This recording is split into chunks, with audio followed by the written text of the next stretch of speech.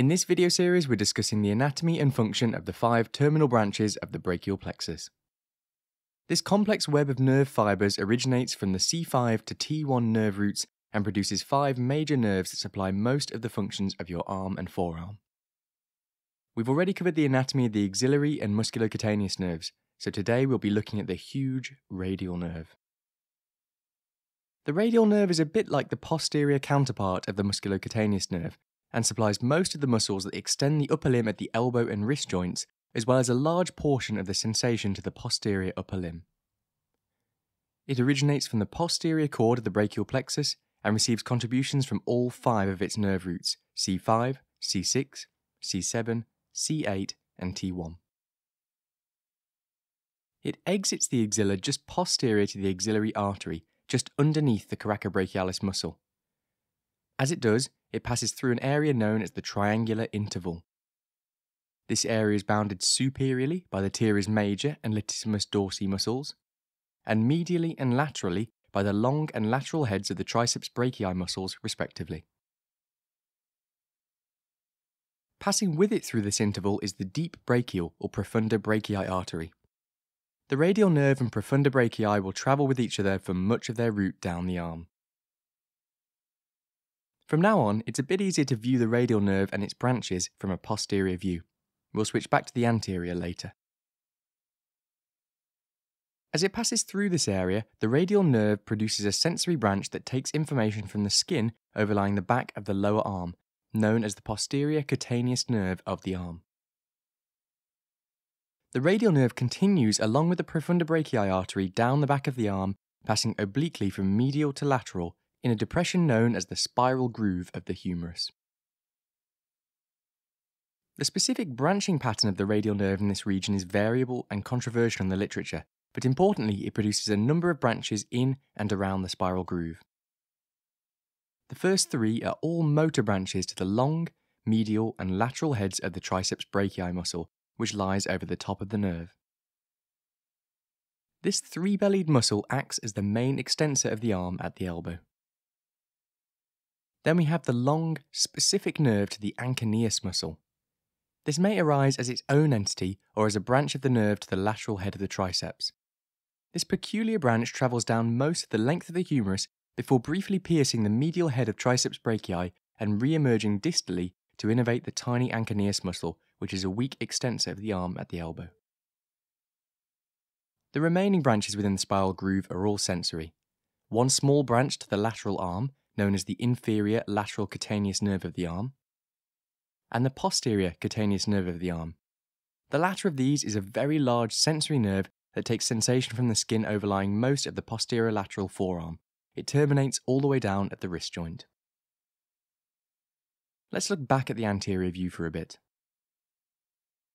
As the radial nerve leaves the spiral groove, it passes just anterior to the lateral epicondyle of the humerus to enter the cubital fossa.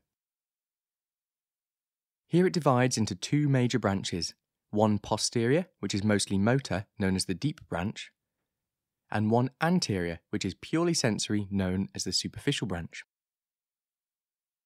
The superficial branch passes down the forearm underneath the brachioradialis muscle until just proximal to the wrist joint, where it winds around posteriorly to enter the hand behind the thumb. As it enters the hand, it passes through the famous anatomical snuff box, which is a region in the back of the hand bounded medially by the tendon of extensor pollicis longus, laterally by extensor pollicis brevis and abductor pollicis longus, and proximally by the styloid process of the radius.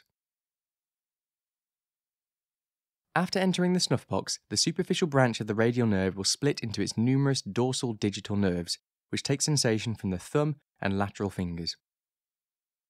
In total, the superficial branch of the radial nerve is responsible for sensation in most of the lateral wrist and thenar eminence, the posterior lateral hand, and the skin overlying the backs of the lateral 3.5 digits, not including the fingertips. In contrast to the superficial branch, the deep branch of the radial nerve passes posteriorly. Its first important contribution is to the lateral forearm muscles found in a group known as the mobile wad of Henry. The extensor carpi radialis brevis, extensor carpi radialis longus, and brachioradialis. These muscles are predominantly elbow flexors and wrist extensors. After innervating the mobile wad, the nerve passes backwards through the forearm into the posterior compartment. In here it provides motor innervation to most of the extensor muscles of the wrists and fingers. Let's look again from the posterior view. I'll remove the posterior cutaneous nerve, which we've already discussed, to make it a little clearer to see. The deep branch starts by passing between the fibres of the supinator muscle, which it innervates. As it emerges between these fibres, it changes its name to the posterior interosseous nerve, which it will be known as for the remainder of its course. This branch passes down the forearm in the plane between the superficial and deep extensor muscles. About 2/3 of the way down, it travels deep to the extensor pollicis longus muscle, where it meets the interosseous membrane, which connects the ulnar and radius bones. At its most distal extent, the deep branch of the radial nerve provides a small sensory contribution to the wrist joint. The deep branch of the radial nerve innervates every muscle in the posterior compartment of the forearm. There are 8 of these, and their names can be a bit confusing and a bit distracting, so I won't recall them all. Maybe you could list them for us in the comments section. So, that's the radial nerve in all its glory. This important nerve is the largest in the whole upper limb and is vitally important for its functioning. Partly because of its size, it's also the most commonly injured nerve in the arm, most often due to fractures of the humerus or compression at the axilla, known as Saturday night palsy. Damage to the motor branches may result in wrist drop, which can have devastating impacts on a patient's day-to-day life. Alright, there you go. That's a lot of information to process, so feel free to take your time to read around the topic and rewatch the video if you found it helpful. I'll be releasing videos covering the remainder of the terminal branch of the brachial plexus over the next few weeks, so don't forget to subscribe to the channel so you don't miss out. In the meantime, I hope you learned something and have a great day.